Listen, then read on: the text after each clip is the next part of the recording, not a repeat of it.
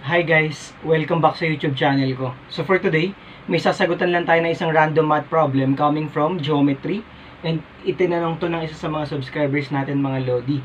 So before that mga Lod, shoutout muna kay Orly Juarez Campanya. Thank you so much Lod sa patuloy na pag-support and sa pag-subscribe sa channel natin. More power sa iyo Lodi and keep safe na lang, especially pandemic. So ito yung problem natin mga Lodi. A semicircle is inscribed in a 6, 8, 10 triangle so that the diameter is on the hypotenuse.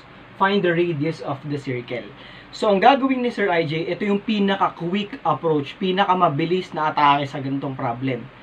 So, kailangan muna nating alamin ang 6, 8, 10 triangle. So, kapag chinek nyo yung Pythagorean theorem, it will satisfy. Therefore, 6, 8, 10 is a Pythagorean triple and thus forming a right triangle. So, kung mapapansin nyo dito mga Lodi, pin-repair na ni Sir IJ yung drawing. So, let's say this is 6, this is 8, ito yung 10. Mga Lods. Tapos right triangle yan. Okay? Tapos, ang sinabi niya, yung diameter daw, ito yung diameter natin. Kunyari na lang, assume nyo na lang na semicircle. Sorry, hindi tayo solid mag-drawing mga Lods. Pero okay lang yan. For as long na ma-analyze natin through a simple diagram. So, ito yung diameter natin mga Lods, di ba? So, yun yung sinasabi niya, diameter is on the hypotenuse. Kaya nga, yung parang keyword mo agad hypotenuse, meaning right triangle siya. Kasi doon lang naman may hypotenuse on the right triangle. So, ito yung natin, drawing. Ang hinahanap, find the radius of the circle. So, una muna natin gawin, ang ginawa ni Sir IJ, kinonect niya to. Ito yung radius natin. Ito yung radius natin. Okay, mga Lods. So, yan yung first key step. I-connect mo to patungo dito, ito patungo dito, and that will be our radius. Also, di ba 90 degrees to mga Lods? So, ito 90 degrees din. Ito 90. Ito 90 din. Sir IJ, bakit po siya naging 90?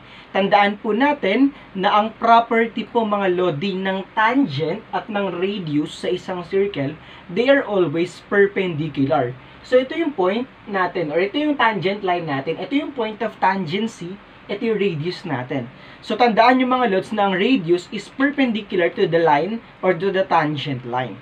Same thing goes dito. So kung mapapansin nyo, meron tayong apat na right angle, so makaka-form tayo ng tama ka dyan mga Lods, square. Kasi ito R na. So, ito R din, ito R din. So, kung 6 to, this is 6 minus R. Ito 8 minus R. So, yan na. So, ang tuturo ni Sir IJ, yung pinakamabilis. Kasi meron tong algebraic solution, sobrang tagal. So, ito na yung tuturo natin. So, let's say this is 90. Kunyari, ito is angle A. So, ito is angle B, mga Lodi, di ba? Ano ang relationship ng angle A tsaka ng angle B?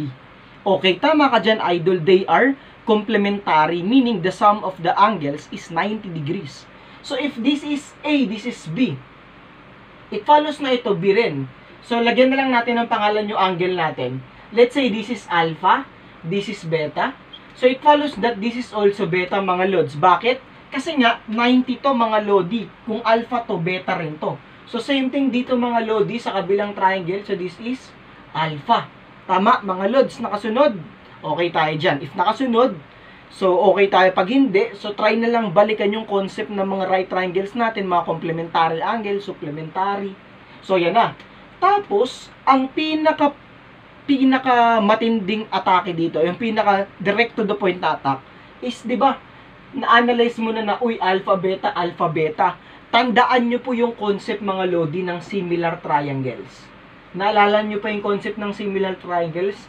These are the triangles which have congruent angles. Tapos, corresponding sides, parehas po ng ratio. Okay?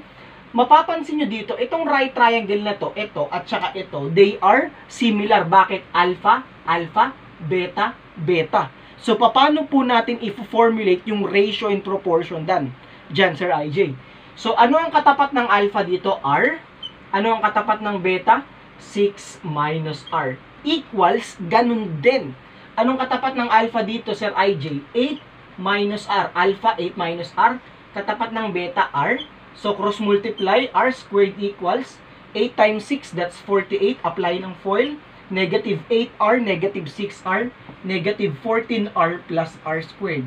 Cancel out R squared. 14R equals 48. Therefore, the final answer is 24 over 7 units. So, yan na yung radius natin. Diba, sobrang direct to the point.